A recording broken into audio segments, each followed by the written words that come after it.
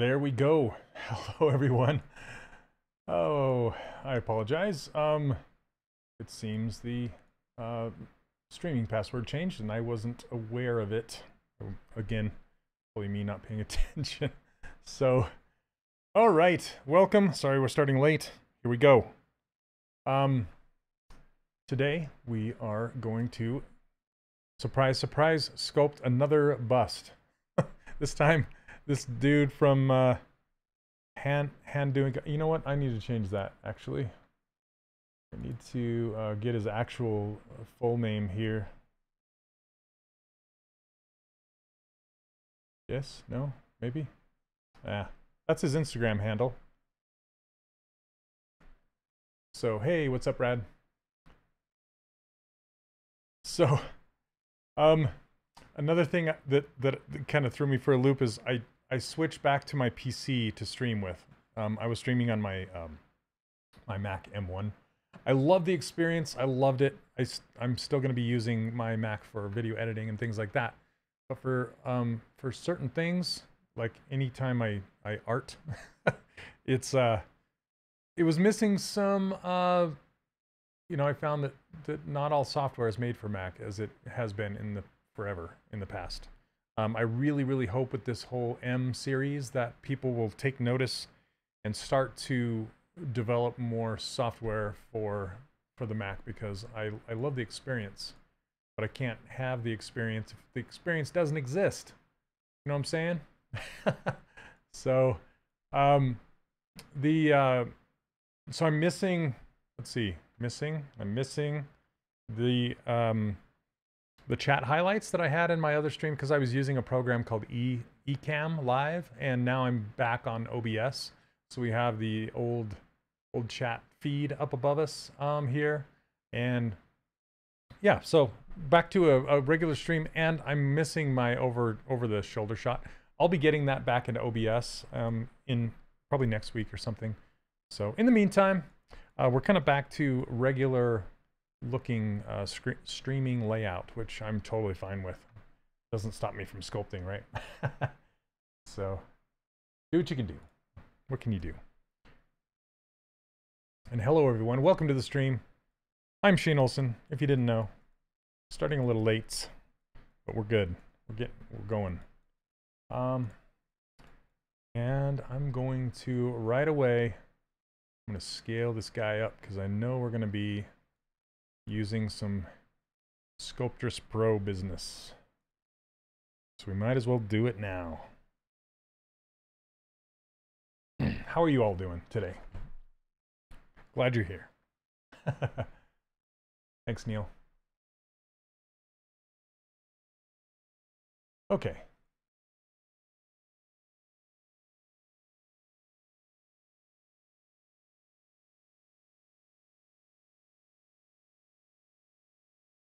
Starting with the ye old blockout method.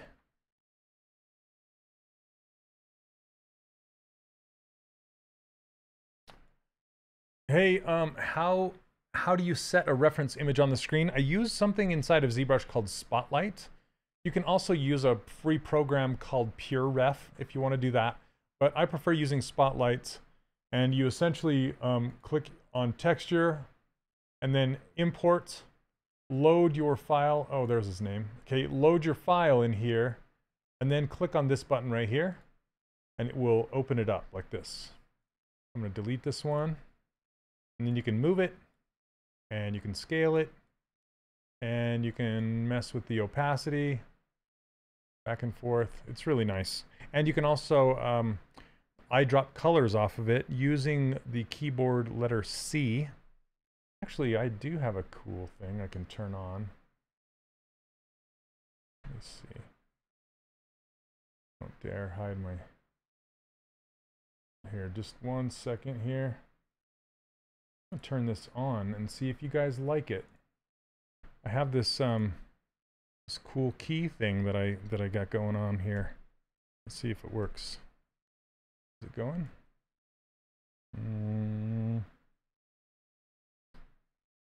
Not working. Hold on a second. Go. Doesn't want to go, I guess. Oh well. Oh, there it goes. Hey, there we are. All right, keys. Now you can see what keys I'm typing. Hey, Chris, how you doing? Excited for this one. Looks like the most deceptively simple. Yeah. So it's got a lot of planes, lot of shadows, lots of stuff going on. So, you know, I was gonna take the guy that I've been working on the last 2 sessions, and I was gonna start posing him in different expressions, like I did with the dog a while back. But you know, I was getting a little tired of that guy, so I'm gonna move on for now and do a new one. And I feel like sticking with the same character for too long gets kind of boring, and I lose viewers. So. All right. Neil, correct me up. All right. Duplicate this down.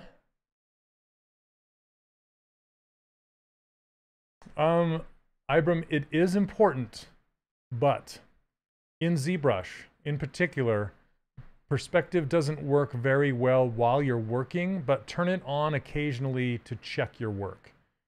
For example, if I wanted to slice through this mesh, I would snap it to the side view like this, and then I can use this the knife brush to cut through it. Okay, so let's see, where are you, knife brush? This one. Okay, that was weird. Okay, so see how that slices through the mesh like this? See that slice? Okay, see how it's nice and clean and straight? If I have perspective turned on and I try to slice that thing, it doesn't slice correctly. See that? It doesn't go straight through. So if I turn perspective off, it doesn't go straight through the object. It cuts it on an angle. So, particularly in ZBrush, leave perspective off while you're working, or you will get weird issues like that. Okay.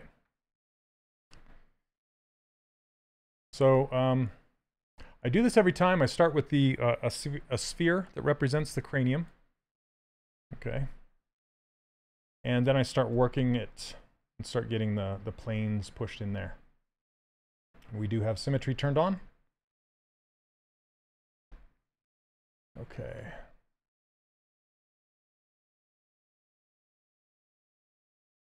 And I like to use move infinite from the sides, so it moves all the way across.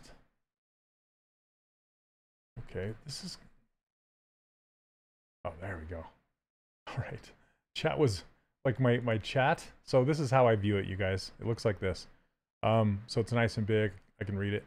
But it was highlighted. Like the whole thing was highlighted, and it was giving me I couldn't read it very well. Okay, so do you like these characters down here so you can see what I'm pushing? Is that distracting?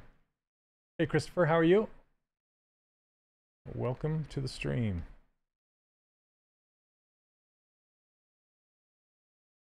Okay.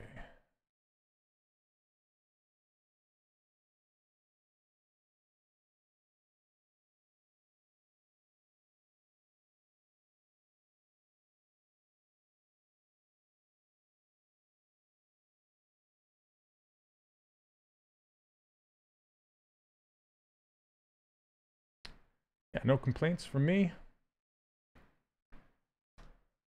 Okay, now I've been playing with something that I like to do recently. I'm playing with an idea of cutting into this sphere with the knife brush to make a kind of a brow line. So I'm going to hide this guy. I think you can do it with a hidden... nope, I don't think you can. Okay, let me do a group split on this then. Group split. That will put each of these pieces in its own subtool, and then I can hide this one, and now I can do it. Well, I can also turn on transparency and do it that way. Basically, I just want to go about, yeah, about here. Just go yoink. Oh, let's see. Okay, I think I got to come up into it like this. Double tap Alt, and then go like that. There we go. That's what I wanted. Hey, Thomas, how you doing?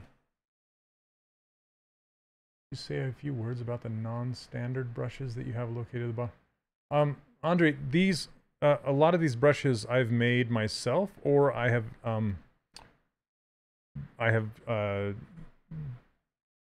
what am I trying to say? I've grabbed from brushes that already exist and I've tweaked them to my liking and I've made them, and I give them away for free. So if you want these brushes, you can just go over to 3D Character Workshop, this right here, 3D Character Workshop right here, .com, and scroll about halfway down the page, and you can grab the brushes and my starting file for free. Okay, so now that I have that cut, I'm actually going to turn off shortcut coming OSP. Stark, what are you talking? Are you talking about the keys?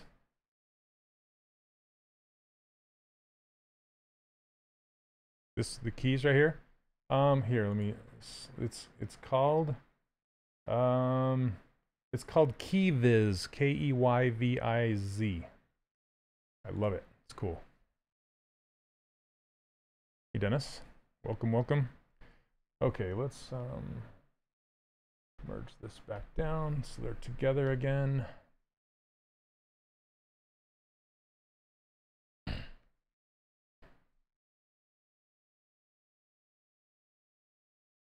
Now, I feel like this method that I just did would work better if it was just one sphere and not two. But essentially, I'm just kind of...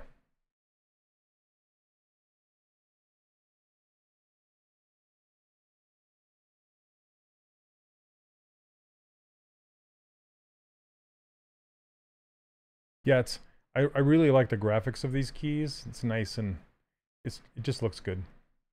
Looks really nice.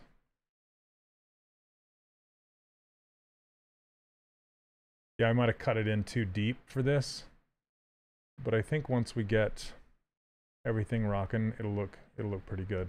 I think. I'm hoping. Okay. You know, and I can also cut other things too, like the back of the jaw line, the back of the head. It just depends on what I want to do, you know?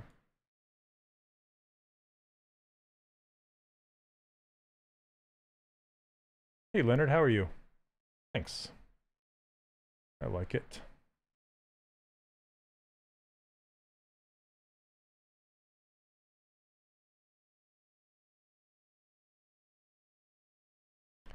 Okay, let's grab this appendage brush.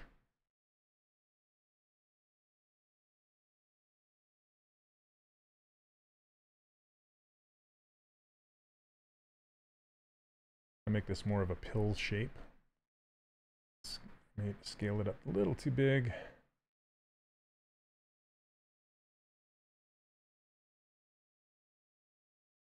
Kind of a pencil neck, this guy.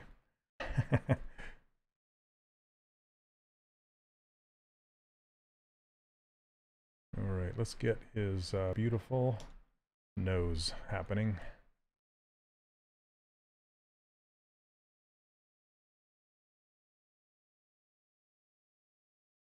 You're probably wondering why I don't start with a cube, since this is so straight, which I totally could.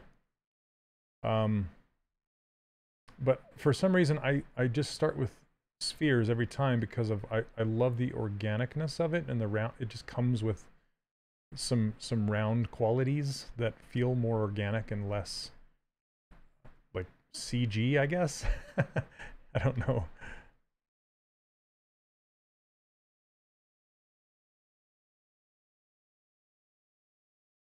Okay.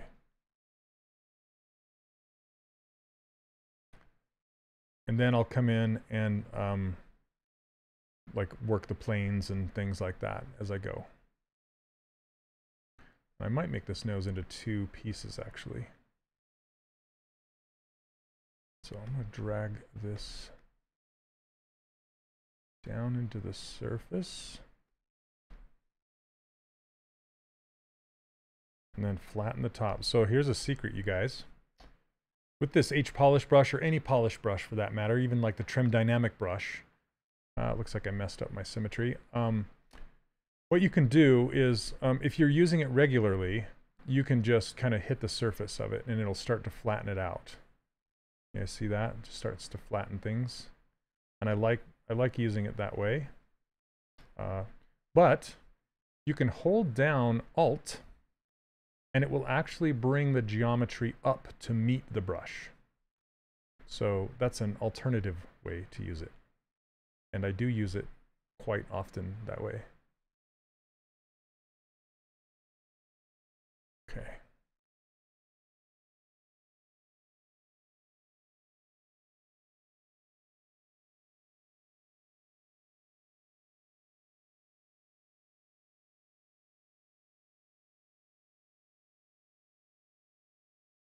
Yeah, I do like that knife cutout method. It's pretty nice. Chop, chop. Okay, so I do feel like his jaw is a bit too big. Like too wide, I guess. That's what I'm trying to say.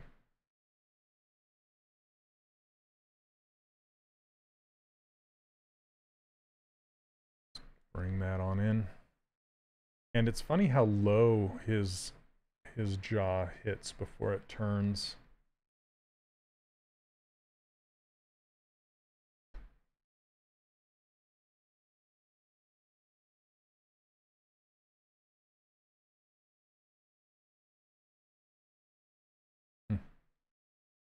Okay. And we can hit the sides again with H polish to hit those, get those planes.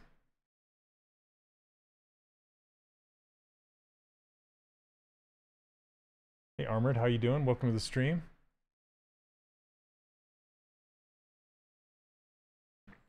Thanks.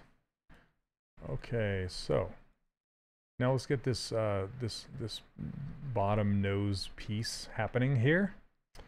Again, why am I using a sphere? Because again, I just love the organic nature of a sphere. And then you can just hit it with the planes with the polish brush. Okay, let's you want to have enough material. So I'm looking at the tip of his nose. I'm like, okay, how far out is that? So when I hit it with the polish brush, it's gonna dial it in, as it were. And I almost want to, you know, I will. I'm gonna split it off into its own subtool just for a second until I get it, until I fix it better. Okay, let's see. Split, unmask points. Again, if you want this user interface, it comes with these primitive brushes that I use to block out my characters with, right here. And I built it specifically for the blockout method that I use, because I like using primitives that have quad tops. Like, for example, this cylinder. I'll just pop over to the cylinder for a second and show you. It has a quad cap instead of a pull, and they're already pre-creased. And this one in particular is very specific because I don't have any spans going down the length of this, so it's really easy to make cones and things with it.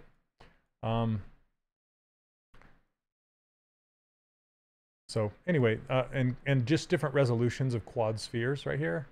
And then a regular cube, and then a cube that has been cut down all axes, and then an appendage brush. And this appendage brush is essentially just, that looks funny, is just an elongated sphere that has some extra spans in it that I use for like fingers and arms, necks, legs, you know, whatever you want. Okay, so let's do this. Grab my H polish brush,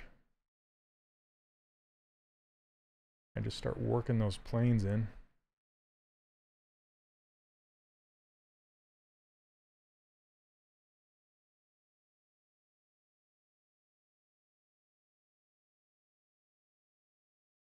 And you can go back and forth with move.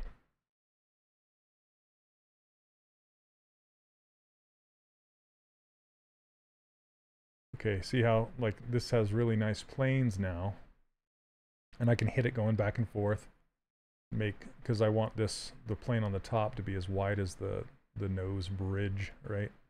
So I can just kind of polish it down to get wider and connect, and then we'll hit the bottom.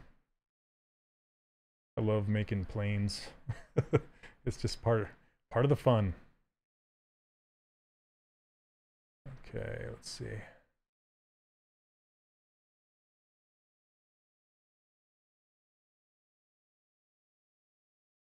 Pull this in, and then where the nostrils are, they kind of, well, let's finish bringing this plane down. Whoops, gotta have the right brush.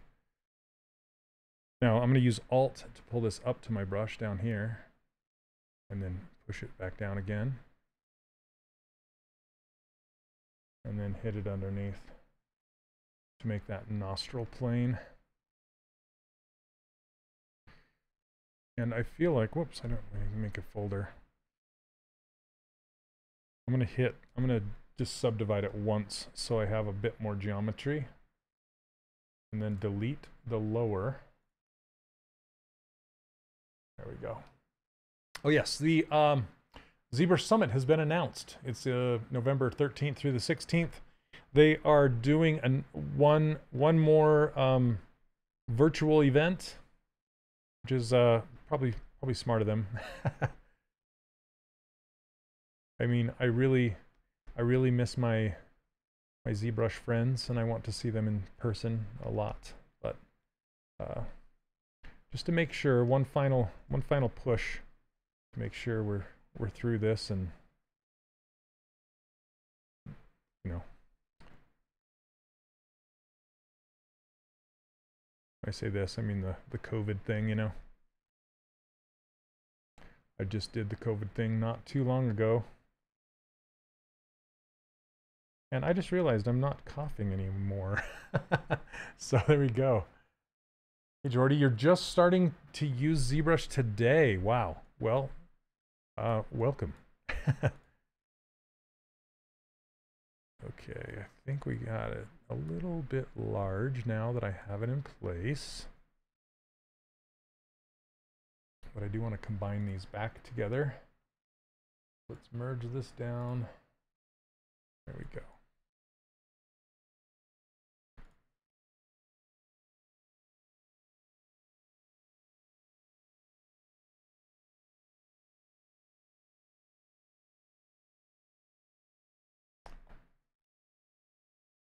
Hold on one second.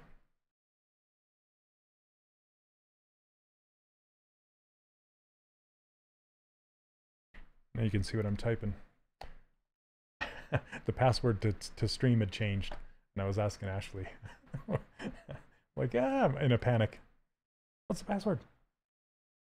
I better not type a password when you can see my keys, right?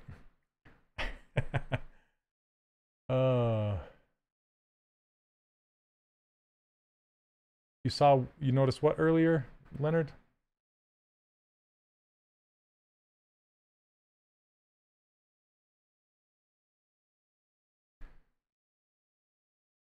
Hey Ian, how you doing? How you doing? Oh, or that I wasn't coughing. Any reason I'm not? You know what? No, honestly, I think just because I want to see the planes a little more clearly. This specific guy is like Mr. Planes. Hey Shady, how you doing? Welcome to the stream. From Pakistan. I love that people from all over the world can join, and that's the beauty of, I mean, the internet has brought a lot of bad things, but a lot of good things with it at the same time, and I feel like that's one of them. Yeah, you're right, and Armored Attacker. Sorry, your name is kind of dark blue. Yeah, when you're using the knife brush, it really, you know, honestly, that's probably why I turned it off, because you get these chunky monkeys along the edge here, and that's because it's trying to subdivide triangles. You don't want to subdivide triangles. Yeah, help me help you. Help your friends from subdividing triangles.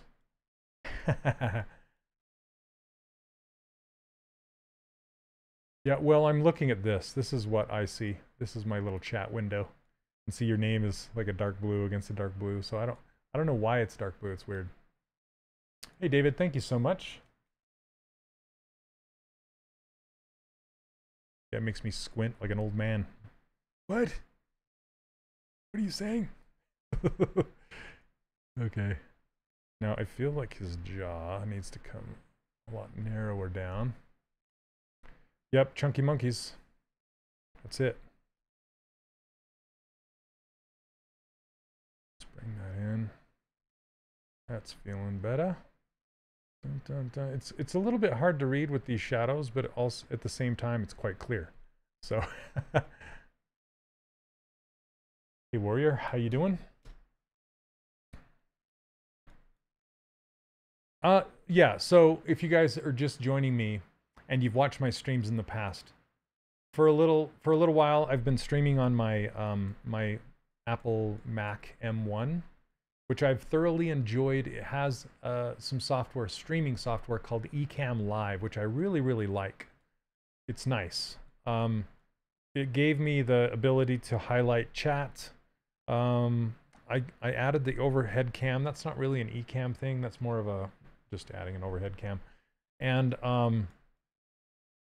I liked it a lot, but the problem was not enough people develop for Mac. It's just like it's been for the longest time, you know. I'm really hoping that with the advent of the M1 and it doing so well, and you know, it's a strong machine. So I'm really hoping that more people will develop on it. But I've been trying to do, you know, use some certain plugins and different things, and it's just, I keep hitting a wall because it's not available, you know. For example, there's a ZBrush plugin that allows you to work with a new iPad program called Cozy Blanket that I really enjoy, and I can't use the plugin on Mac. So yes, Leonard, I still have my Mac hooked up. I'm still running a double machine. So yeah, don't be too scared. But the what am I trying to say? The art side. So the Cintiq, I can only have it either hooked up to my Mac or my PC unless I have a switcher. I don't really want to have a switcher, so I just replugged it back into my PC to do my streaming with. I still do my video editing and things like that over on the Mac. So anyway, hey Vince, please don't spam the chat, but welcome to the stream.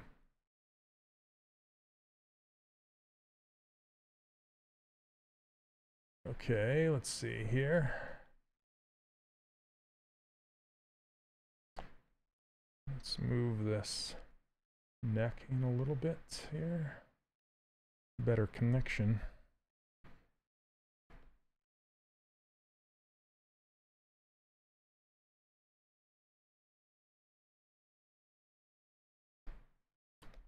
You can't have topological and have a mask at the same time, because topological is topological masking. So if you're running both and you find if you have topological turned on and you go to grab something and it doesn't move, then that's why, because you're fighting it. It's trying to go, well, what mask do you want? Pick a side.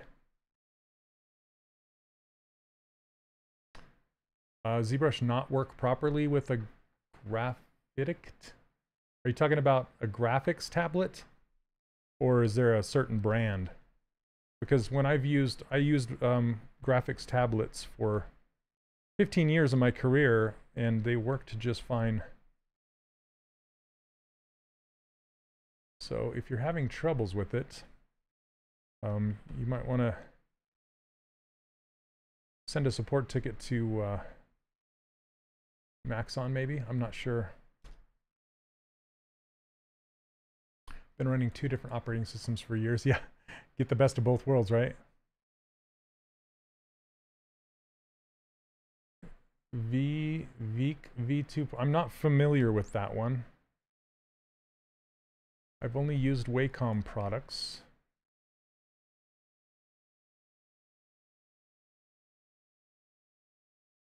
And I've heard some other low-cost ones like the Huion.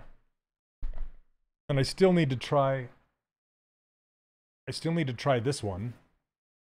This one by Zents Labs that they sent to me to review. I still need to review this. I apologize, Zents Labs, for not reviewing this, but I want to show it.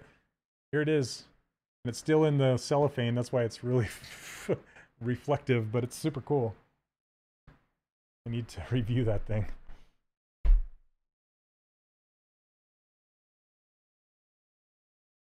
Yeah, I've only heard good things. There's some good reviews on YouTube. If you go check them out. I need to get my review out there. It's just kind of a hassle to, because I have a Cintiq that takes up a good, I don't know, 25% of my desk. So it's hard to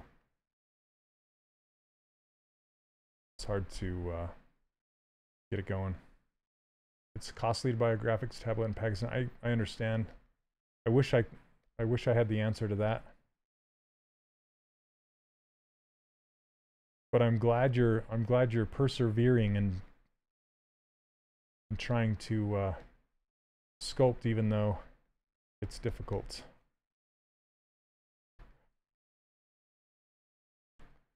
And my advice is just as long as you have a sculpting tablet, that's good. It doesn't need to be a name brand or anything. It just needs to work. Don't try not to sculpt with a mouse.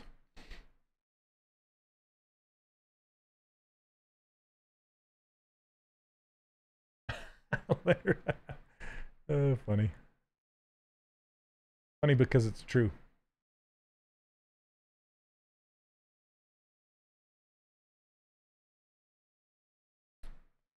Okay. I feel like his ear's a little rounder this time. I like that shape. Okay. Let's get his eyeballs in there.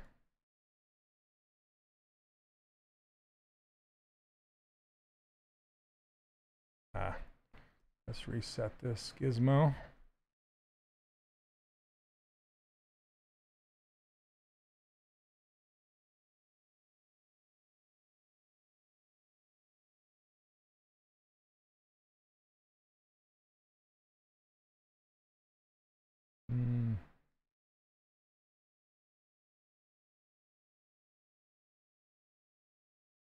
$200 it costs. I don't know what the equivalent of Pakistan rupees. Due to inflation, it might cost more. Ugh. Hey, Wilberth, how are you? Oh, thanks so much. Yeah, that's why I chose it. It's really fun.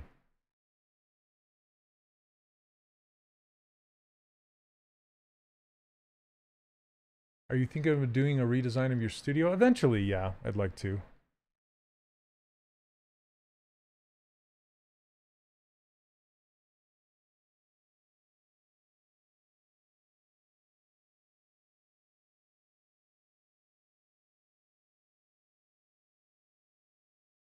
To do that. But again, Leonard, like I said, it's mainly due to the just not enough software.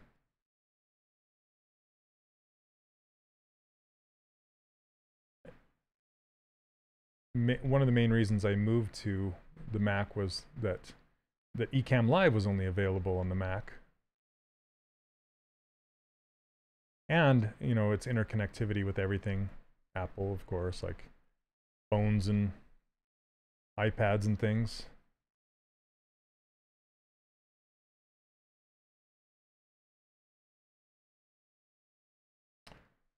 Hey, Lethal, yeah, you want to, I try and ask the original concept artist as you know, whenever I go to sculpt something. Sometimes I'm in a panic and I just find something to like today. So I still reach out to the person, but sometimes they don't answer me in time. So I just make sure that I give proper credit and link back to, like Ian, Neil, you'll see posting the link to the concept artist occasionally in the feed, because I want some traffic to go back to the concept artist to make sure everybody knows who this is. It would be a disservice to show some concept art and not give proper credit. And I'm not selling this, I'm just teaching you how to sculpt it. But if you're going to put it in your portfolio, definitely make sure you have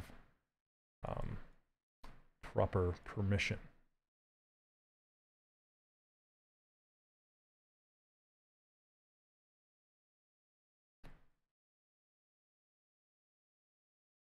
Okay, I need some, excuse me.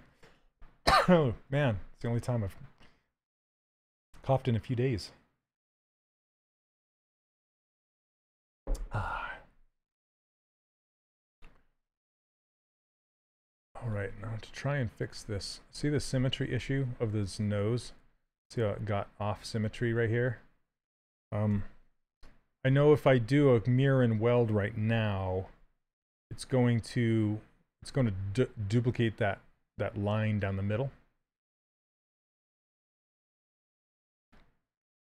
So what I'm going to do is I'm going to mirror it, make sure local symmetry is turned off for a moment, and then I'll mirror this, boom, and then I will do a mirror and weld, and that will fix the symmetry, but not all the symmetry. See how it created some issues down here now.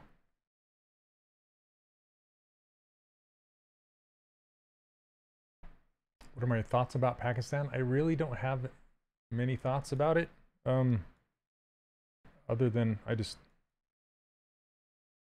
it makes me sad that you don't have the same access to things that I do.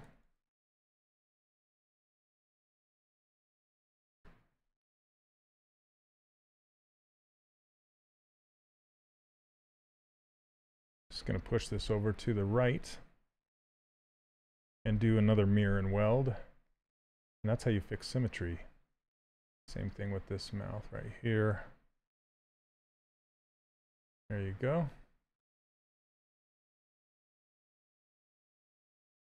Yep, push all the junk to the right. Yep.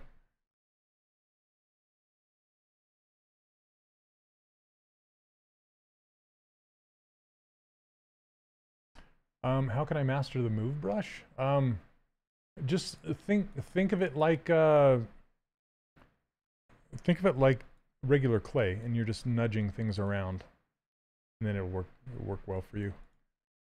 Okay, I am going to flood fill this with tessellation. So what I do is, that's what this slider is on my user interface, which if you'd like this user interface, I give it away for free over on my website, 3dcharacterworkshop.com. You can go grab it. And what this does is, it basically, see if I move this slider to the left, it flood fills everything. Now, it also tries to keep like the facets and things. So I'm going to undo that, maybe subdivide it a couple times. But I might do a crease because I want to keep this edge right here. So let's do a crease by normals, or crease by polygroup. And then it'll hold on to that crease and not look funky monkey. See that? Looks better. And then we can apply it and then flood fill it. No, it won't work because I have subdivision levels. Get rid of those. There we go. Okay, let's try this one more time. Maybe not that much. There we go. Okay, that's better. How do you make a hole for an earring? I would use live booleans. Unless you're using low poly, then you can use Q mesh with the Z modeler brush. But live Boolean is the way to go. So I would look up tutorials on how to use live Boolean. That's the best way. It's really good. Really good. All right.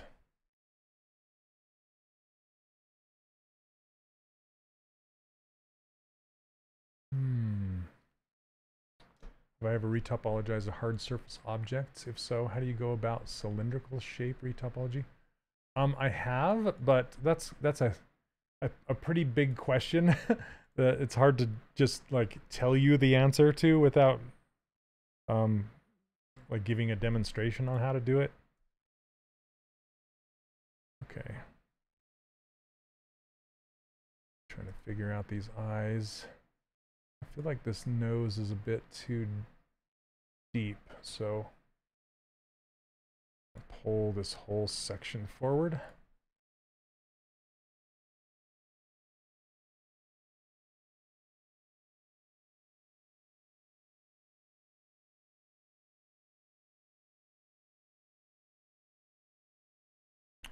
Let's see, I want to, well, yeah, let's just do it.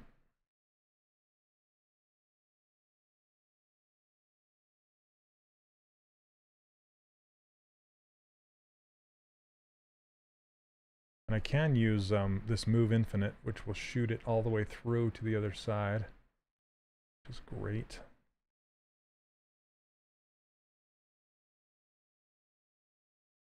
Will I be in this year's Sculpt Off? I don't know yet.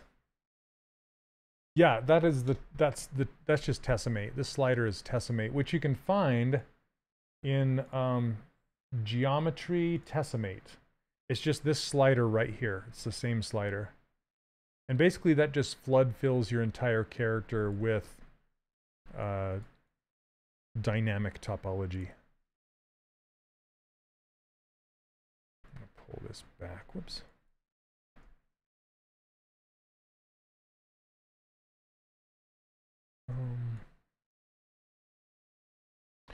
Here's a little trick. If you want to like isolate two polygroups at once, just click on a shared vertice, so a shared point. See, I can click on this point right here in between the pink and the green and hold down Control plus Shift. Hey, you can see what I'm holding down. I click it and it'll isolate those two together. And then I can mask it and then invert this. Because what I want to do is I want to pull this this eye cavity backwards in space without pulling the cheek portion.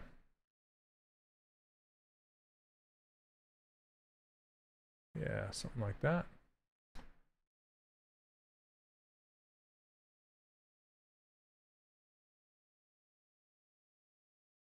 Who's Uncle Tony?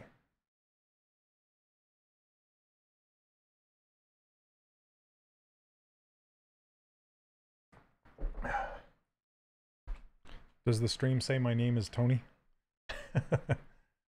I'm Shane, by the way.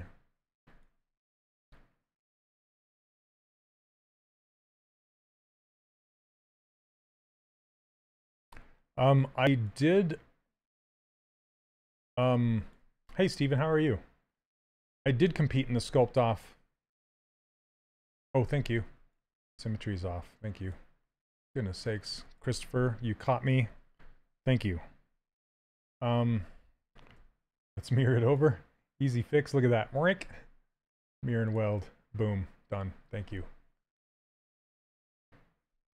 Let's turn symmetry back on. Been using ZBrush for, what, almost 15 years? I just found out about the shared vertices trick. You know what?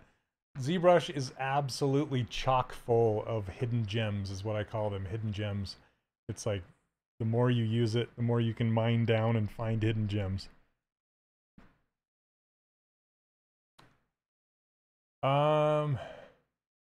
What is the max number of polys you should usually reach when sculpting stylized characters before remeshing? Andreas, I'm going to give you kind of a jerk answer to that. And the jerk answer is don't focus on the density of, or don't focus on that. Don't focus on the max number of polys. It's more about what your machine can handle, and it's also about the actual density of the mesh, not the poly count itself. So for example, I will stick to a mesh that looks like this when I'm working. I'm not checking this number up here. Does that make sense? Like this is my what I call a medium density, a density that I like to work with Sculptris Pro. If I go any more dense than this, then it's going to start to slow down and I'll have some trouble sculpting. But if I need more detail, I will turn up the density, like in eyelids and things like that. But for the most part, this is enough. This is enough. And you do kind of have to overlook a bit of chunkiness here when you're using Sculptris Pro. But if you have enough or too much detail that your machine starts slowing down, that's when you can take a moment to decimate. But until then, you know, just kind of ignore it. That's my advice. Oh yeah, Andres. Yep. So I started using ZBrush. You know, not too unlike Streamworks there about 15 years ago. And coming from Maya, I think coming from Maya or 3D Studio Max or a 3D modeling program like that, it's harder to learn ZBrush because your expectations are a certain way, and it's not digital sculpting. It's modeling, right? It's box modeling. So you kind of have to change your whole mindset when you get into sculpting with ZBrush, because it's more like clay than it is like Maya. So you have to kind of let that go, and you'll get it to be more like Maya towards the end, where you do your retopology and make it an actual mesh that something like Maya could handle, you know, before you push it over there. But while you're in ZBrush, ZBrush can handle millions and millions of polygons. And I mean, they even have a high resolution, so you can go even deeper with your resolution. So you can do pores and things like that, you know. And with stylized characters, I just don't take it that far, so I never really worry about it. So let's see. Do you have any advice for dynameshing something like a blocked out closed hand without the fingers fusing? Yes, my recommendation is don't use Dynamesh. I hardly ever use Dynamesh anymore. When Dynamesh first came out, I used it a ton. But ever since I discovered Sculptris Pro and I discovered Remesh by Union, that's the key, Remesh by Union, when I discovered that, I've never looked back. Remesh by Union is a way to fuse meshes together without using Dynamesh. And so you can have fingers very, very close to one another, and it will not bridge the gap between them like Dynamesh will. And it won't get rid of your creases like I'll show you here in a second.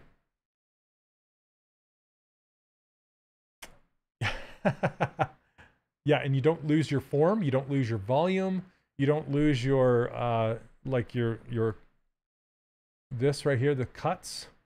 So for example, and this is what I do, I'm giving you a little too much information right now, but I don't care. I'm going to tell you. You guys are here, you're hanging out with me, I'm going to tell you. I'm going to tell you the secret, right? When you are going to send your character to a 3D print, rather than combining everything and dynameshing everything and then trying to reproject that detail back onto your character, do all your decimation beforehand, then merge it together, then do a remesh by union, and your characters will look absolutely tight. It will not lose anything. It will not melt your model. So there you go. There's my advice for the day for free. All right, I do want these planes of the eyes.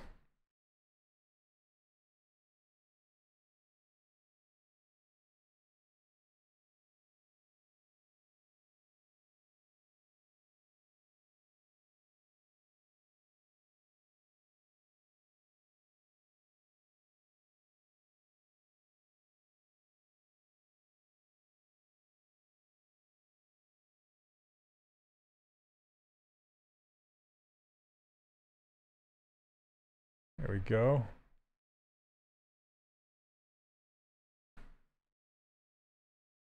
That's incredible intel. I've actually been overworking my brain trying to figure out a good way to solve that issue. Yep, you're welcome. And actually, remesh by union will handle, you don't have to decimate beforehand. It's just better practice to do so because ZBrush will crash sometimes. Not often, but it'll handle some pretty big meshes. But just be aware of that.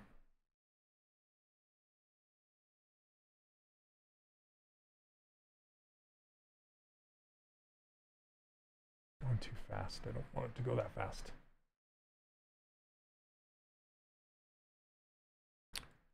Hello boss, can you make a full tutorial of creating a character for games animations from sculpting retop?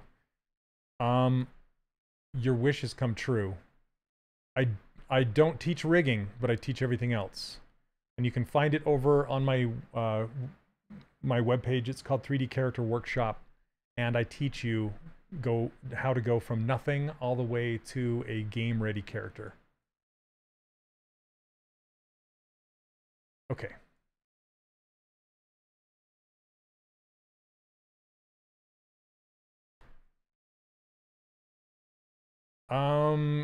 Is this stream going to be anywhere online? Yeah, it's on, I believe it's still, maybe, Neil, you can correct me if I'm wrong. I think it's still on the ZBrush Live Pixelogic YouTube channel. I don't know that they've changed the name to Maxon or anything yet, but it'll show up there. And you can just do a search for my name. It's Shane Olson ZBrush. I mean, that's not my name. Shane Olson ZBrush is not my name, but yeah, you can do a search for Shane Olson ZBrush, and all of my past streams should come up for you. This is, I'm almost reaching like 200 streams or something like that. I don't know where we're at on how many I've done. I've done 1 or 2.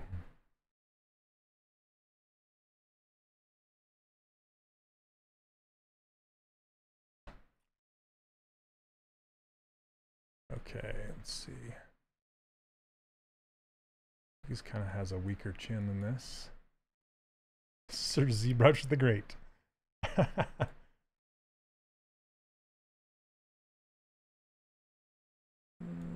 of want that.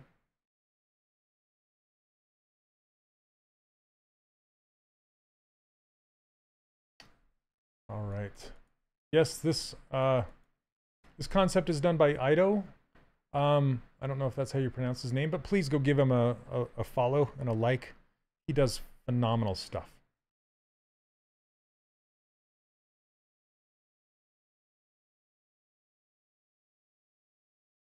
Whoops.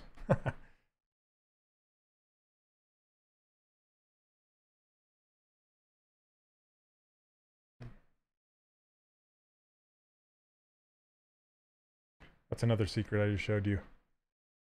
Full of secrets today. So if you use the H polish brush, you can go over 2 objects and just smooth them together, just polish them together.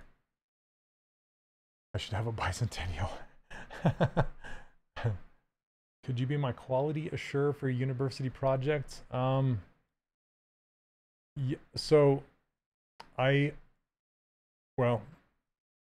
have an acceleration program that is more expensive than my regular program where I do weekly live coaching calls. If you're interested in that, you can send me an email at shaneolson@3dcharacterworkshop.com. It's quite a lot more than my regular course, just so you are aware.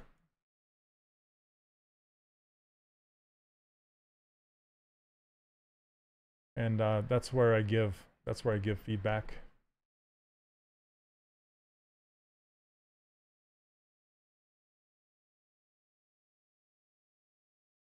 And I also give feedback in my course. It's just not a weekly coaching call, you know? Okay, I want his nose pointy.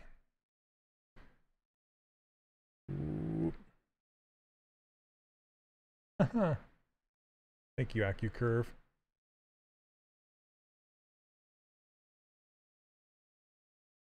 Hey, Joe, please don't ask that here. You're on the official Maxon ZBrush live streaming channel, so that's the last place you want to ask for that.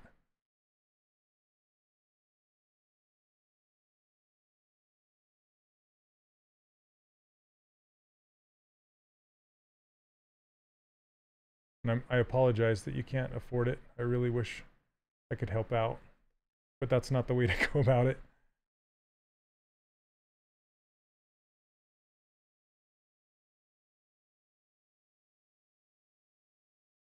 That's a little too pointy. I'm not gonna lie. That's a little too much.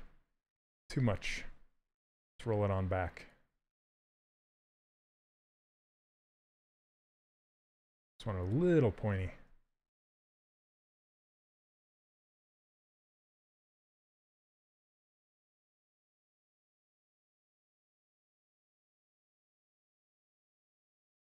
All right.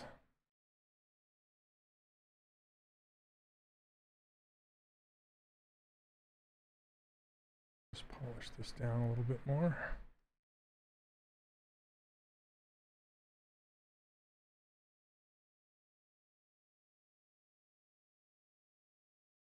All right. Let's get him some, we can block out some stuff like his eyebrows and his hair and things like that. And one other thing that's really good about doing the remesh by union method is that you can do details in pieces before you stitch them together, which means everything remains editable for a longer amount of time, which is a beautiful thing. So I can go in and I can put the detail in his ear right now.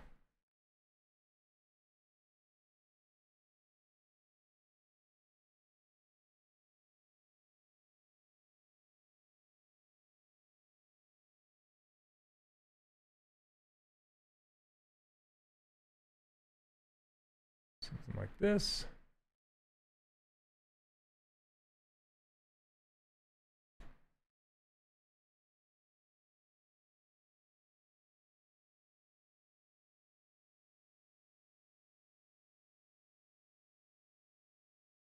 Hey, Jomar. Yeah, this will...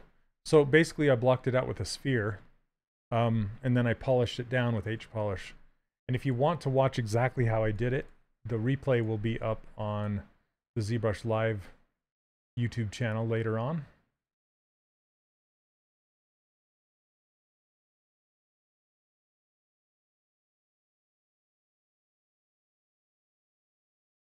Okay, I'm gonna turn on Sculptress now. Crank this down a little bit. And then test changing this density. Go a little bit higher. There we go.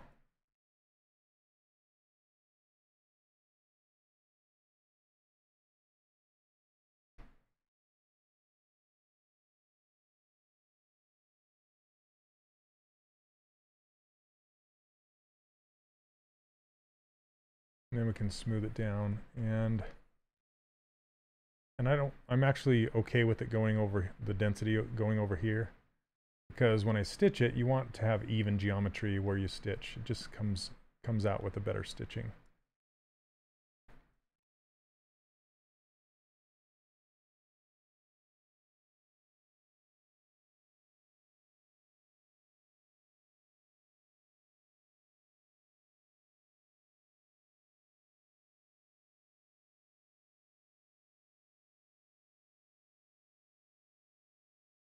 Thanks so much. Yes, there is ZBrush Core Mini that is free, and it does have, I believe it has Sculptress Pro abilities built in. Correct me if I'm wrong. I haven't used it enough. Thanks for reminding me of that. It's important.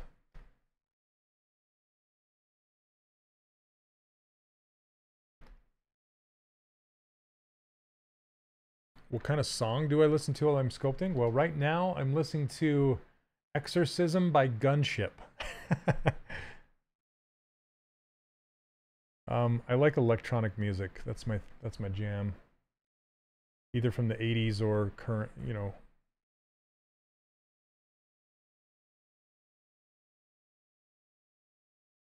think it's called, what is it called? Synth something.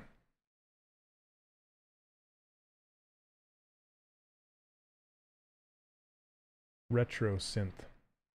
I like retro synth. Kind of sounds like 80s.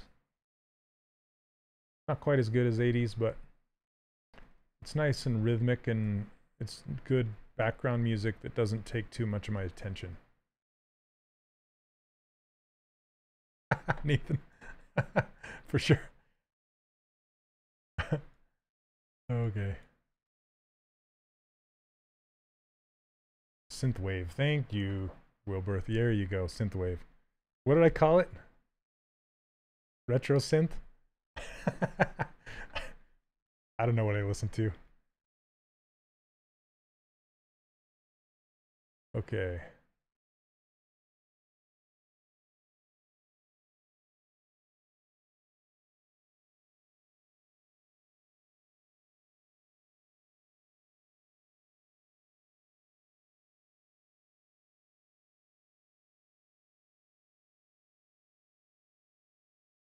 I'm just using the topology brush. There we go. Split hidden. Or split unmasked points, rather.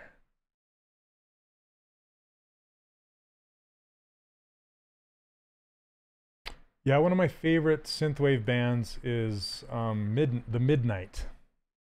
Not Midnight Oil, although I like those guys too, but it's called The Midnight.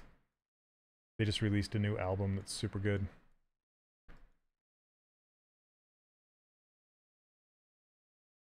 What was the brush you used for shear edges? I don't understand what that means, shear edges. Are you talking about what I use for the eyebrows?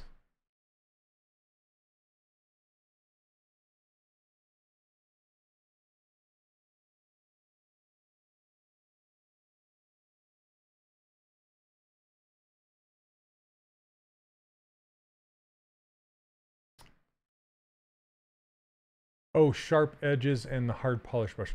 Yeah, so this is my pinch brush. It's also, you can find it, it's called Ma Cut. That's the original brush it came from. It was made by Malachus the Black. Sharp edges, yeah. So I used a combination of H polish, this one, and the pinch brush. And you can get these brushes for free. I give them away for free over on my website, 3dcharacterworkshop.com. Go check it out. Check it out. All right, so I'm going to subdivide this down, add some thickness. More. Get rid of the creasing.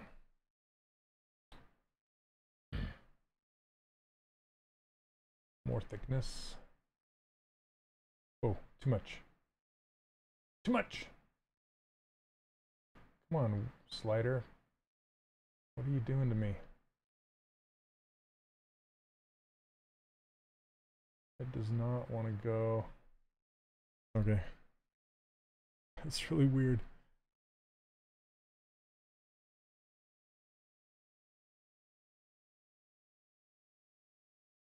So when you learn sculpting software or modeling software, there are two things that you need to learn. There's an artistic side and a technical side. So the technical side, you're actually just learning how to use the software, right? Like what buttons to push, what things to pull. But then there's the artistic side. And the artistic side is the proportions, the measurements, the, you know, everything art related. And I don't know if you guys noticed this or not, but I don't really talk about the art side of it too much. I reserve that for my course. I talk about, because this is the ZBrush live channel, I demonstrate the software. So I'm always demonstrating the technical, like how you technically do these things.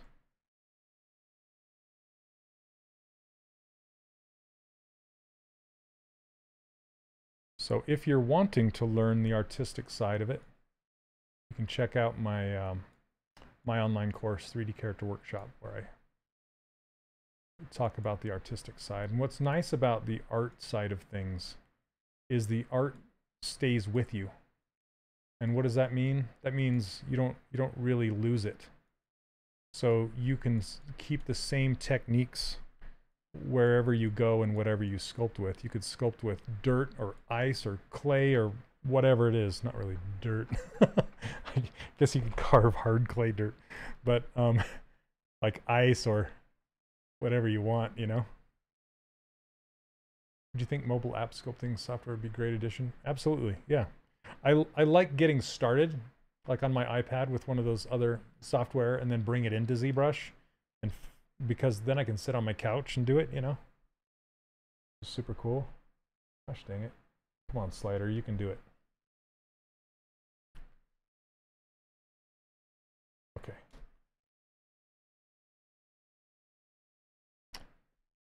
Is there a difference between using your polish brush and using Alt's polish your field brush?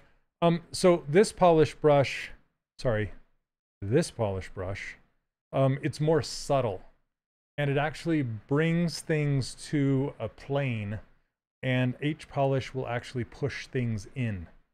Let me save this. I can't believe I hadn't saved it yet. Let's call this. Let's see, Ido. I can't spell.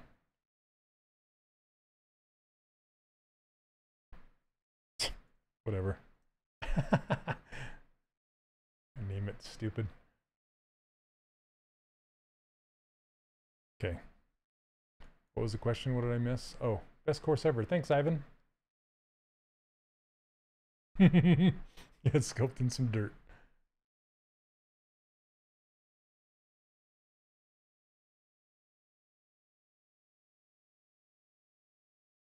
I like how his eyebrows are sitting right on the bottom of his brows. Okay, let's get some color going. I'm one of those people that like to get color early. And if you want to eyedrop color off of your spotlight image, you have to make sure the ring is showing, this spotlight ring. Otherwise, you're eyedropping the gray background. Okay, so if you're hitting the keyboard letter C, see this C, if you're hitting that, you're just going to grab the background. And you don't have to click, you can just hover, and it'll change colors wherever you hover. So I'm going to grab this, select his skin, fill it, and then his eyes are quite dark. Let's see if I can grab, I'm going to zoom on in, see if I can grab a color from like right here. Because his eyes are in shadow, you don't want to grab the shadow, you want to grab the most neutral color you can.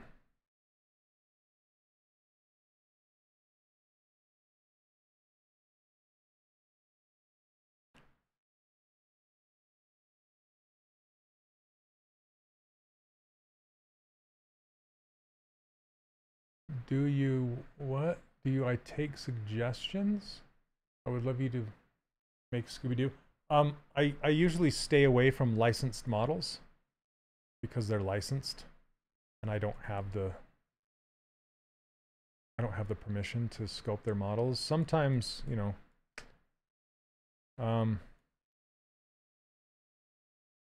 yeah, so I usually will sculpt designs from other concept artists where they don't belong to anything in particular.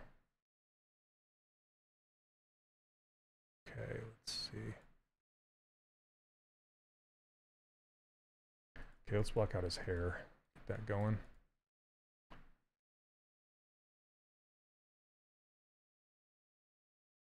Oh, someone asked earlier about getting the reference image into ZBrush. Also remember to turn off the spotlight projection.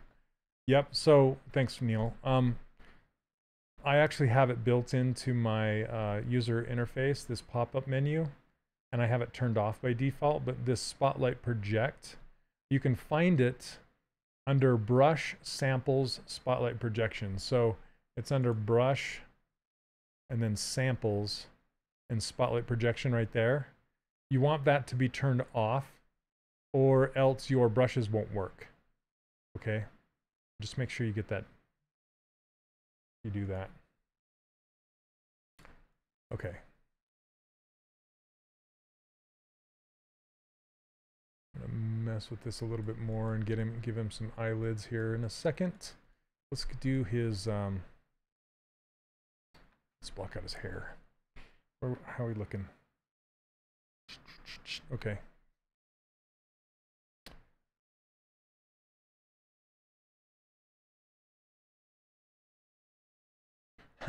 His forehead is rather round, isn't it? I need to slope that back a little better. Okay. Maybe not. It's kind of fun to have a square head.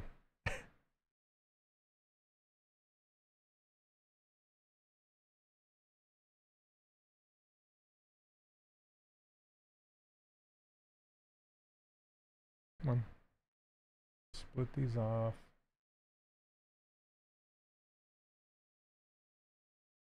What did I push? ZRemesher? Oh. Okay. On your website, when I try to grab the free brush and push sign, it says this should be a valid email. Yeah, make sure it's got to be a valid email. It has to say at something.com or whatever. It has to be legit.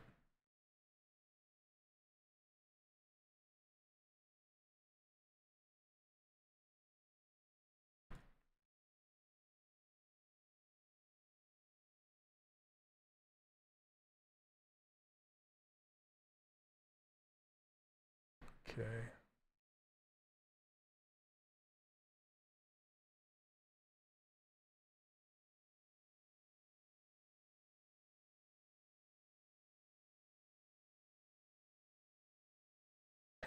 I love his little hair things. Like zoop.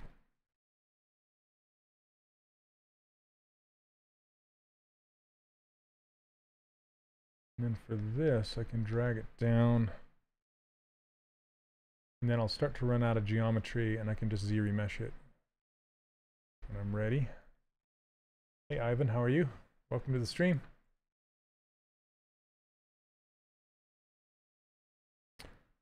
Okay. See, I'm just going to turn this all the way down and hit ZRemesh. There we go. Then we can turn on snake hook, AccuCurve. Try and twist this around. I'm going to subdivide this once. A little too light.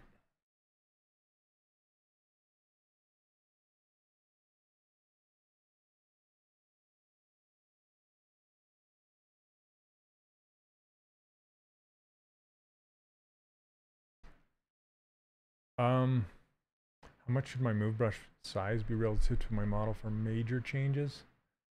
Yeah, that's a really hard question to answer because it changes all the time. And it depends on what you're trying to do.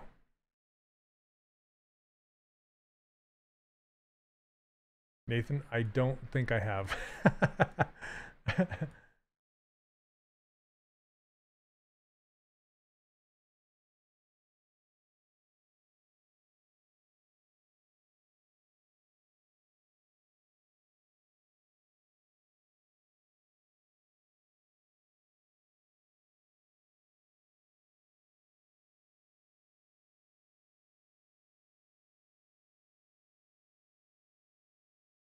Something like this.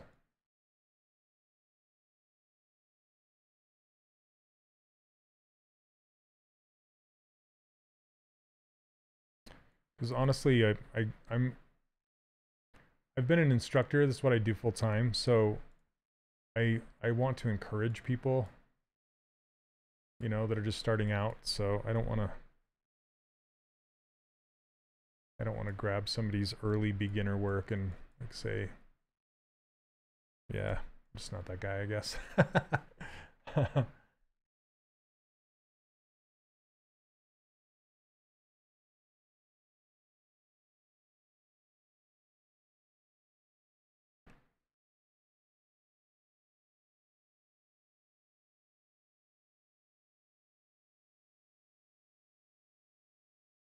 You think this guy rocks the center part?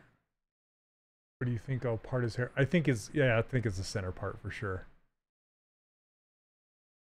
Hey, Carlos, thank you so much. Appreciate it.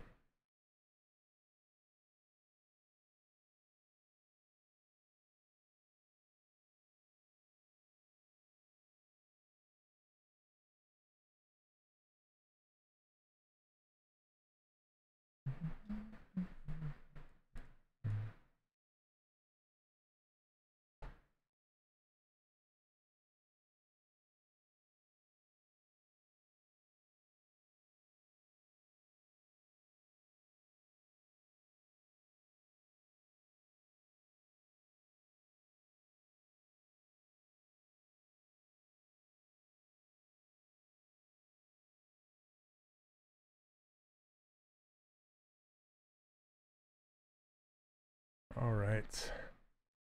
I'm just pushing this around. Usually I'd take a whole entire sphere and just block it out and cut in the parts, but for this one I think I'm just going to scoot it together and make the part in the first place. I feel like I approach every single character in a different way, depending on the needs. Just out of curiosity. Oh, it did? Oh, no way. I'm just out of curiosity, how many of you are interested in 3D printing versus game characters? Or I should say toys, collectibles, 3D printing versus games.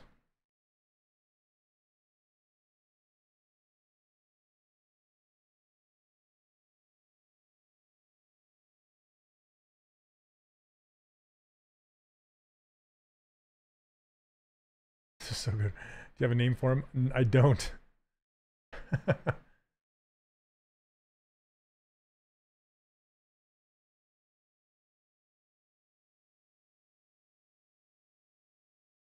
Both, but interested in 3D printing, toys and collectibles, 3D printing.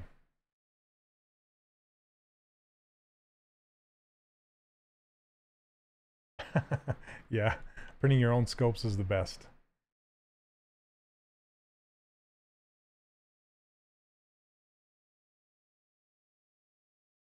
Hey, McBobbles, how are you, man? The big difference, well, there's a lot of difference, actually. There's quite a bit of difference. We're interested in game characters, but totally do 3D printing. Depending on what the final goal. For the 3D printing, for example, I'd like to learn it to sculpt and produce my own stop motion puppets. Nice. Making toys is also appealing. Yeah, but you would still pose your character, even though it wasn't rigged. Sculpting for 3D printing. Thanks, Christopher.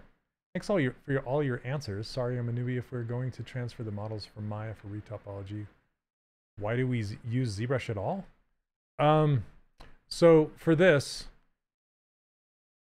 I'm just going to tell you right now. I used Maya and traditional box modeling, as it were called. I used that for 15 years. I would say 15 years off and on. So I know Maya very, very well, and I was in the gaming industry for 20 plus years, give or take. And when ZBrush came around, it basically made it so I didn't have to focus on the topology and what the character looked like at the same time. I could get the technical part out of the way and just focus on the art. Right? That's what ZBrush is good for. You're digitally sculpting, you're not really doing traditional box modeling like you would in Maya.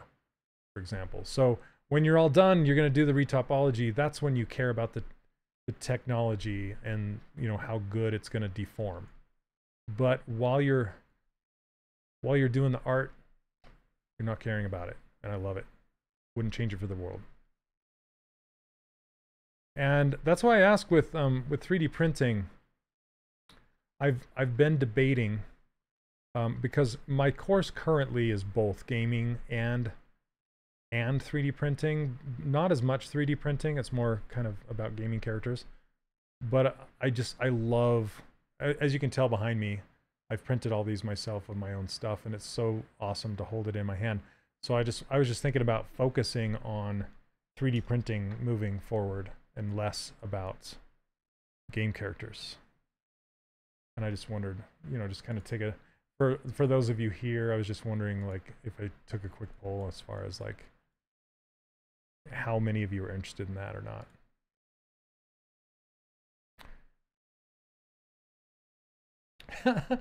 "3D printing is a game." Yes, resin printing, for sure. So use ZBrush so you can get a level of detail that will be baked to the low poly. Yep, exactly. I wish I could get a 3D printer. It seems too unsafe to do in a small apartment. That's true, but you can get some pretty small printers. And if you have like a deck or something, you can put it out on the deck or in the, maybe in the garage if you have a, like a, I honestly don't know where you would just, if you could open up a window and use a fan and kind of blast the stuff out the window, I think it'd be okay. Like, I have an Anycubic photon that's really, really small. I was gonna, maybe I could grab it and show you if you're interested. It's not very big at all. And you can print like D&D minis and things like that on it, and the quality is very, very nice. Okay, let me. I just love 3D printing so much, and I want to turn, I was just thinking about turning that passion into the thing that I focus on, you know? And kind of, like I said, move away from the game so much. You have to use Shapeways, and that's a perfectly fine way to go, you know, using a printing service to print your stuff out rather than doing it yourself. Then you don't have to invest in a printer. You don't have to get all messy and worry about all that stuff, you know? But for me, I kind of like, I like the hands-on part of it. And I'm also going to get, I also want to get into the painting side of things because I'm a nerd, geek, whatever you want to call it. I get into 3D painting my D&D minis and things like that. So I really want to get into like painting all this stuff that I have printed behind me and then filming it and talking about how to do it, you know? Be fun, I think.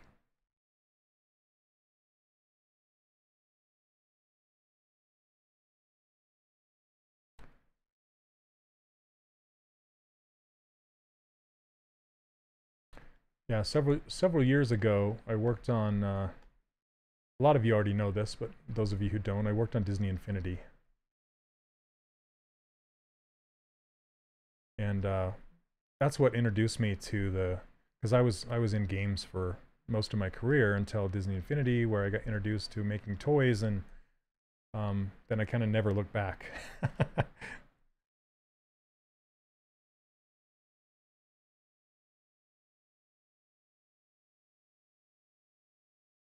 Oh, looks like I drew this on here, which I didn't mean to.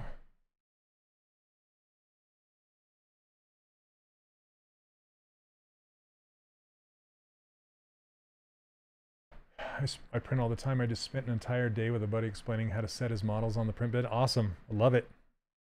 Love it, love it.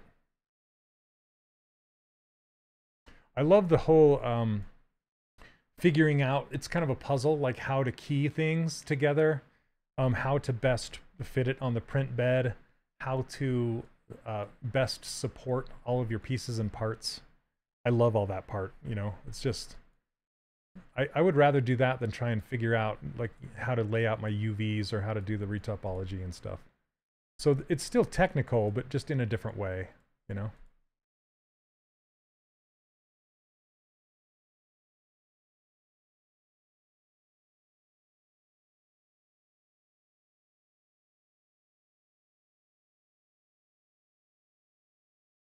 All right, let's get his sideburns in.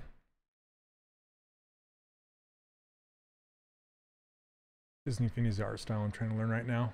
Those models look amazing. Thank you so much.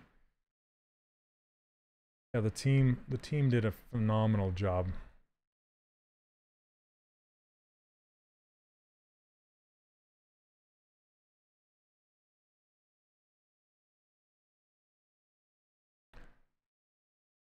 Oh, really, Leonard? That's awesome. Yeah, I'd love to see it.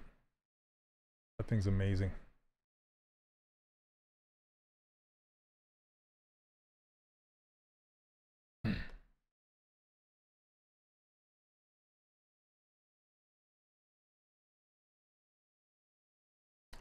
Hey, Sir Delicia, welcome, welcome. How are you?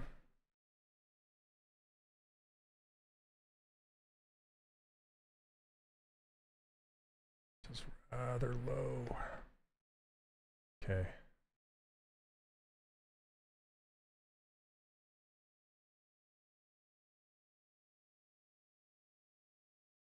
You know, I have to say, one of my favorite parts about the whole 3D printing aspect is when students send me either the actual 3D print or the STL file for me to print of their work. It's so super rewarding to me and blows my mind. The sirloin stream's been very helpful. Awesome. Yeah, so the sirloin stream, that is an entire game character workflow from start to finish. And it's part of my course if you guys are interested. I can show you a preview if you'd like to see it. What Wilbur's talking about.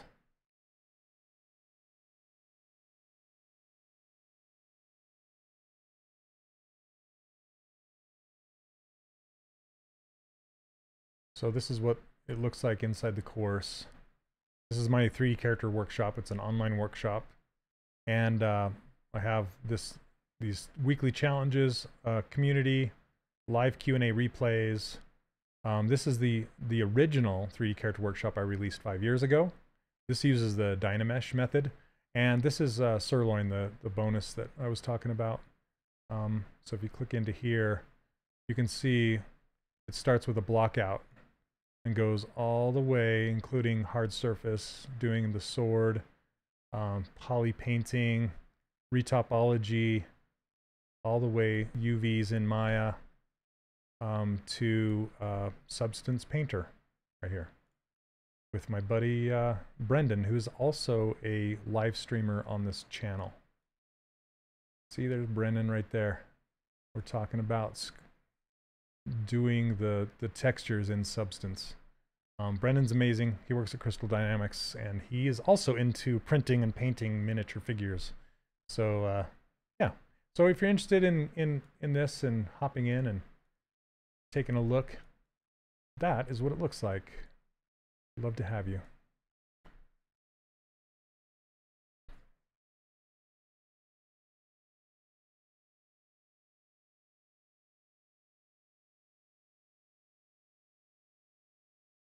Just gonna kind of pull this over, and then I gotta put that overlapping piece in there.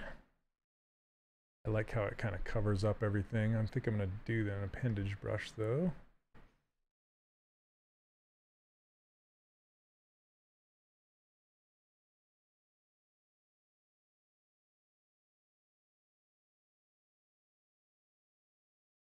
So let's turn local symmetry back on. I have a private Discord for my students, yes. So as part of signing up for the course, you get invited to the private Discord, but I do not have a public one.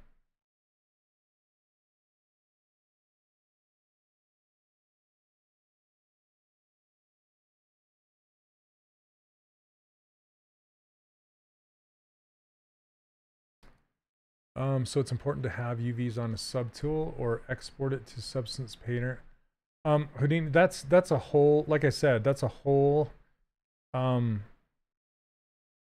pipeline that, like, you have to retopologize it, UV it, and then put textures on it to put it into a game.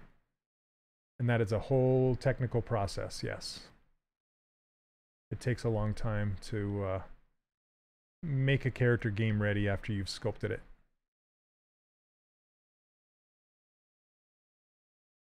For example, that sirloin is, I think it's 66 hours of footage, live footage.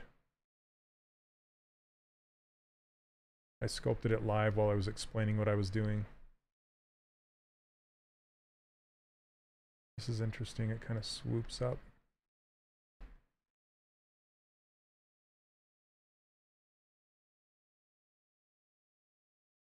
Just kind of tucks in back here.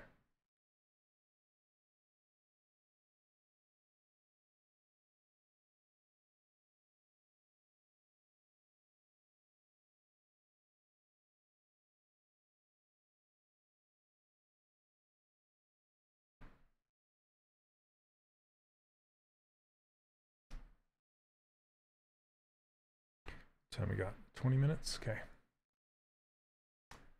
Could be to push in two directions, 3D printing and also game characters into rigging. Yeah, Michael, I need to focus on one or the other because otherwise it's just too much. That's kind of what it is right now.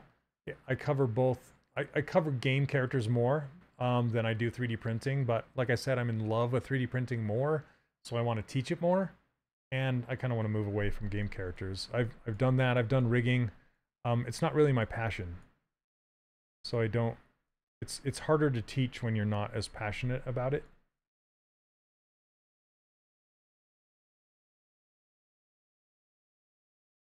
And I really, yeah, I don't want to teach rigging very much. It's not my thing. Even though I've done it professionally. Yeah, there's whole courses that just talk about rigging. It's and it's a whole you can get a job just being just rigging characters. Hey Alec, how are you?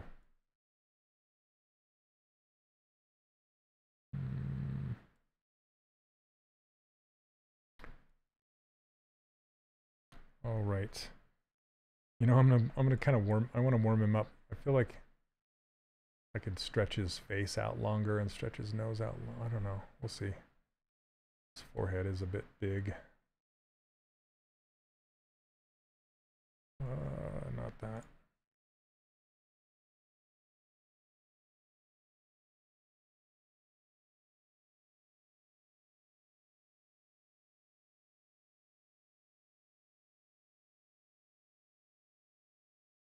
How can I enable wireframe for all subtools? You have to put them all in the same subtool. So you can't show the wireframe on everything unless you combine them all into one. As far as I know.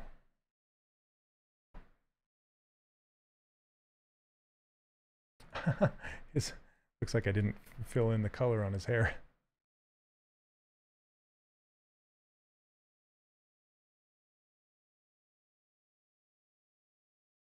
You already showed retopo texturing rig for one character. I don't show how to rig, Sammy.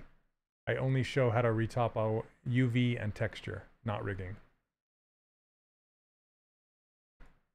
Do you think you could demonstrate a quick use for mesh project that you find yourself using it most for? Hey, Kimmy. Mesh project? I only use that in very, very specific instances.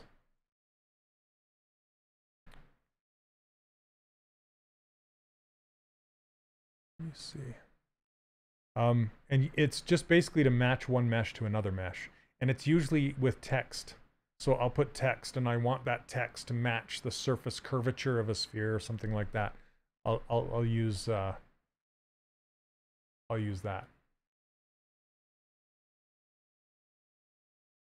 But I've barely used that brush and I have to look up how to use it every single time. That's how often I use it.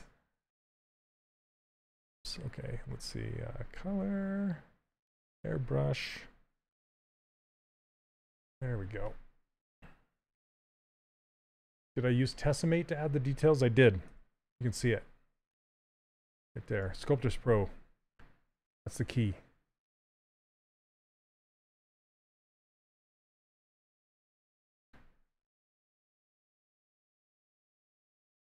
I'm just going to kind of warm them up a little bit through here. No, it's not exactly like that in the concept, but it'll work. And nope, it's not joined. Not yet. Still separate. Yeah, you can go so far with blockouts.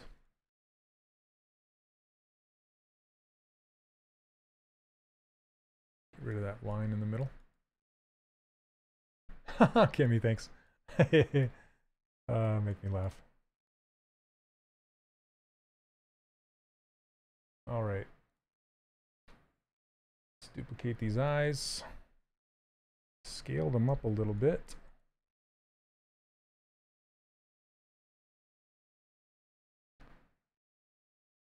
Fill it with a color. And these will be the eyelids. I'm going to use the clip curve brush rather than the knife brush.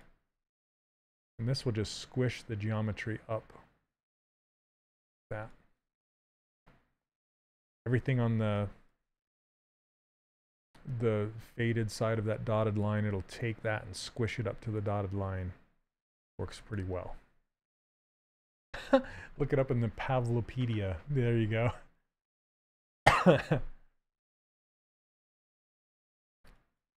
Yeah, it does need more volume. Thanks, Kimmy. Yep, you're right. Especially these little things right here. It needs to be a lot more volume for sure. So it's not the same thing as using Projection Master. No, it's not.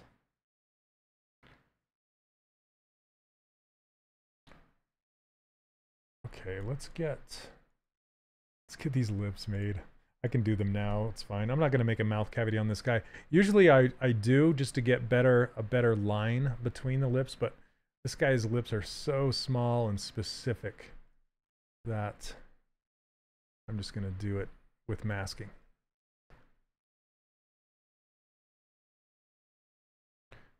Let's do mask lasso maybe.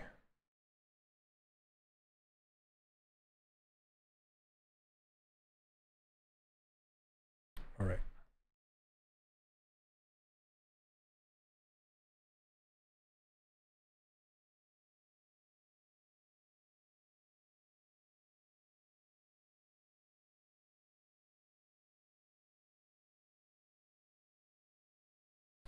I'm going to add a little detail to these lips.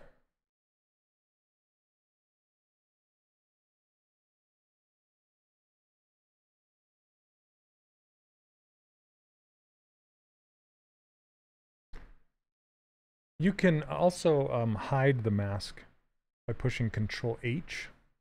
So the mask is still there, it's inverted. Now I'm going to work on pulling out the bottom lip.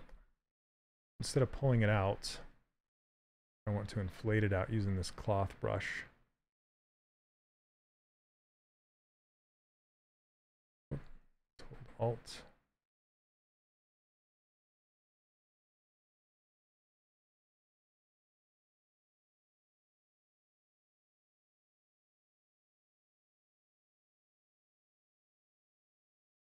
Hey Daryl, how are you?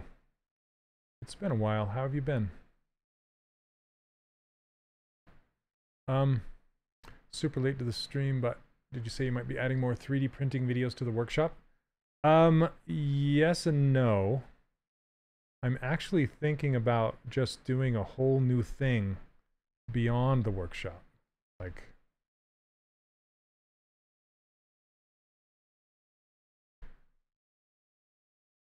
kind of letting the workshop run its course and doing a whole new thing. Turn off Sculptress. That focuses on 3D printing.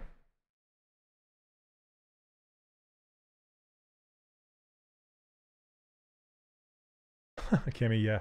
I haven't got there yet. I've only worked on this for, in 10 more minutes, it will be 2 hours. So that's just a matter of I haven't got there yet.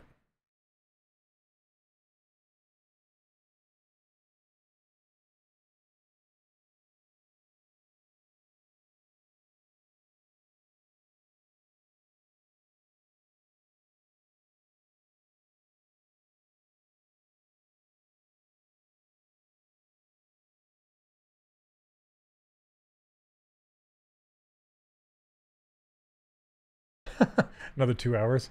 I hope it doesn't take another 2 hours. No, I'm about to wrap it up. Been great, enjoying working in the industry. Thanks to you. Awesome, Daryl. That's so sweet of you to say. Awesome. Well, I can't wait to check it out. I would be on board. Not as soon as it releases. Awesome. Yeah, I knew you were kidding, Kimmy. It's cool. It's all good.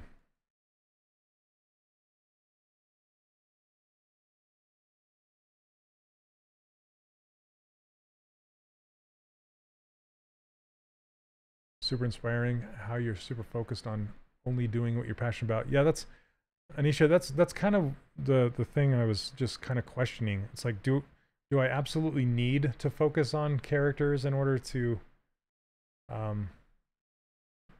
well, for lack of a better term, make a living?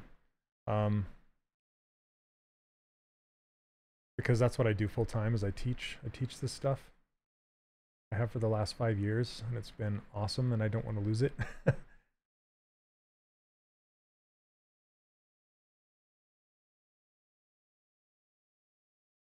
My sales have, just to be completely transparent, my sales have waned a little bit with the economy, the inflation, and you know, all the whatevers.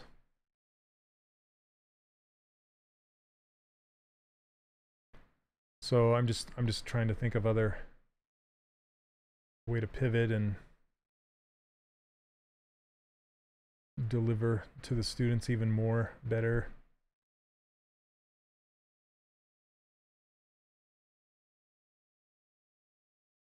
I like that mouth. It turned out all right, but I think it's a little more pursed than that. I'd love to support the 3D printing process, especially if it's similar to his previous workshop. Yeah, it will be, but it will be more community focused and less pre-recorded videos. I really like that idea. So we're kind of printing and sharing together, not just me spouting off what I know. You know what I mean?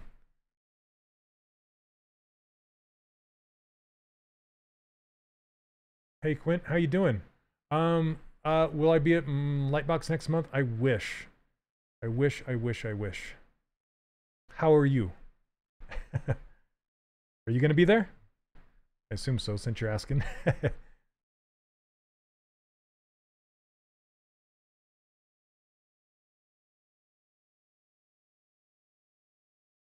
guy, I like him without a nose. Looks pretty funny.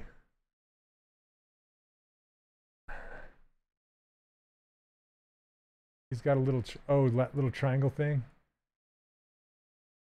It's on both sides, isn't it? The community is one of the best things about the workshop. Thanks, Brad. Yeah, so Brad is one of my my students that loves to sculpt all day in the sculpting room. We have a sculpting room. You can hang out and just sculpt. I love it. Let's see. So to fix a little triangle like that, you can use the polish brush to push it down and then just go over it with Sculptris Pro and it'll clean itself up. Oh, you'll be there and you're doing great? Awesome. Awesome. Good to hear. I tuned in late. Gotta go. No worries. No worries. As soon as I got uncomfortable. Oh, as soon as you got comfortable. I'm like, why did I make you uncomfortable? No, it's all good. Yep, I'll be here next week. See you next Monday, Kimmy.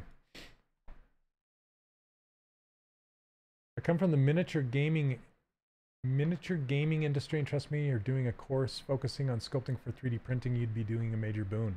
That is fantastic to hear. And you have the best name I've ever seen. No worries, Neil. Thanks for pointing it out. I got you.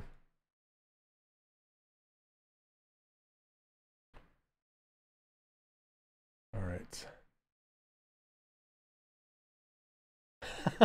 That's too much information, Kimmy. Too much information.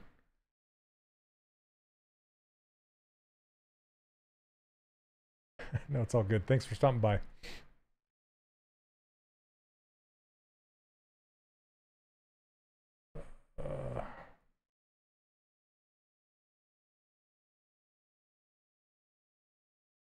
Yeah, I'm way into 3D printers.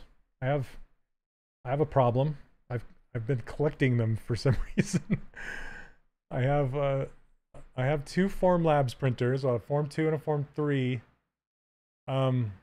which I got from a friend of mine that worked at Formlabs. And then that's what's printed most of the stuff back here behind me. And I just barely picked up a Saturn II. And the reason why, this is my reasoning, other than I'm collecting printers for some reason.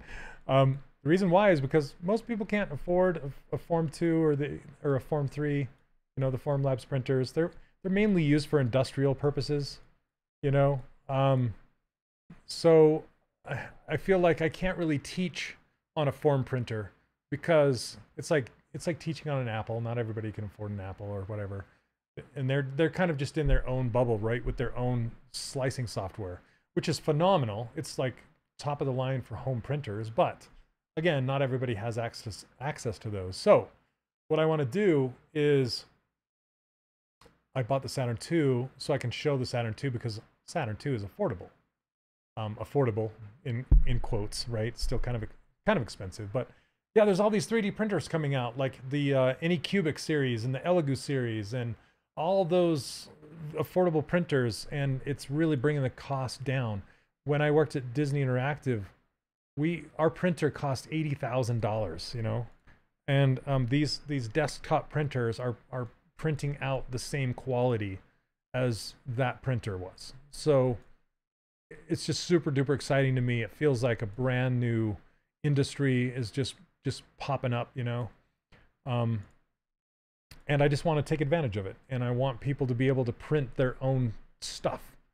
You know, when I was a kid, I was into like model railroads and stuff.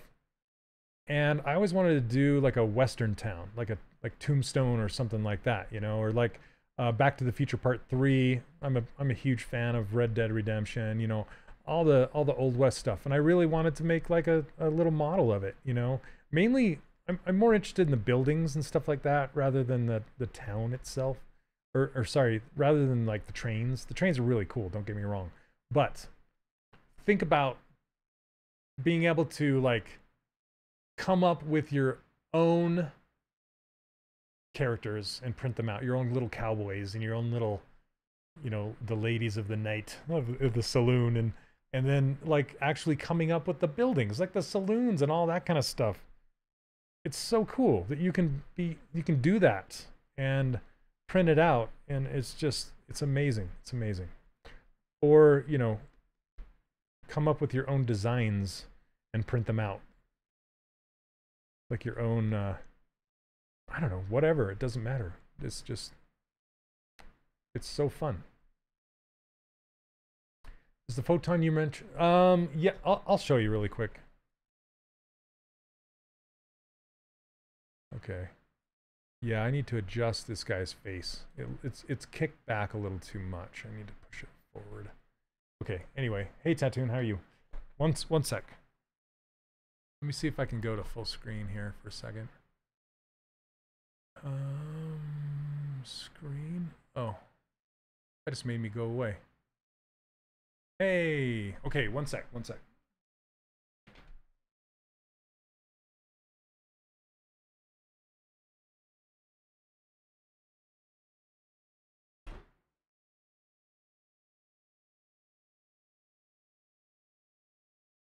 There we go. See this little baby? It's so small. So small. I still have yet to print on it, but I've seen prints out of it, and it's really it's a really nice printer. Sorry, my microphone's not near me. But someone was asking about it, and you know, they could fit that. You can fit that in your apartment.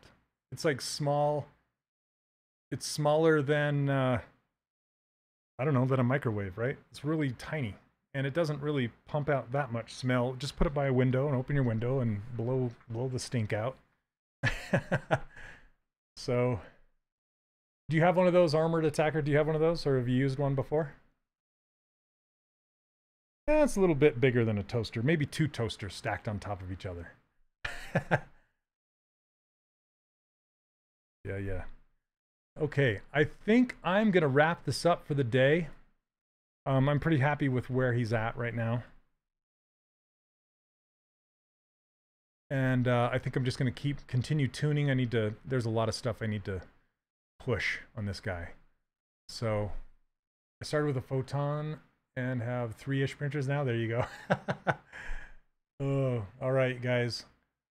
Yeah, I stream every Monday at 11 a.m. Pacific time, which is noon Mountain time, which is where I'm at.